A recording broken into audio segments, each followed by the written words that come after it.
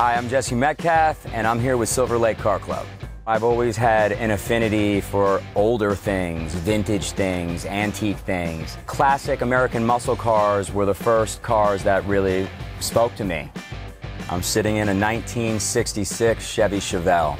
It's a 396 big block, 4 on the floor. I've always been a fan of American muscle cars, specifically Chevelles. It was always a dream car of mine. The era that this car was popular, I've always felt was the era I belonged to, that maybe I should have been born into.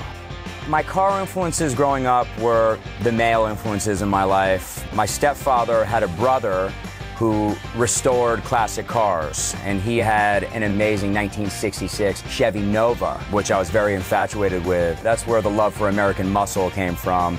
And then my father had a lot more exotics. That's where my love for, European sports cars came from.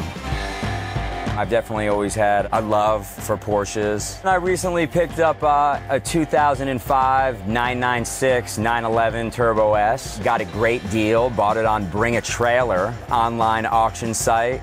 So that's my new daily driver. The first car I splurged on was a Chevy Silverado SS pickup truck. Very random car, but it had a ton of horsepower. I blacked out the windows. I had a Harley-Davidson sticker on the back window, so I definitely stuck out.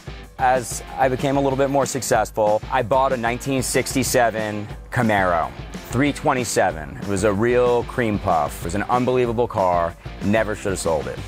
We're lucky living here in California. Going up the Pacific Coast Highway is one of the best driving experiences in the world. So I'd say that's probably my favorite. I really just love driving, and I love anything with a motor.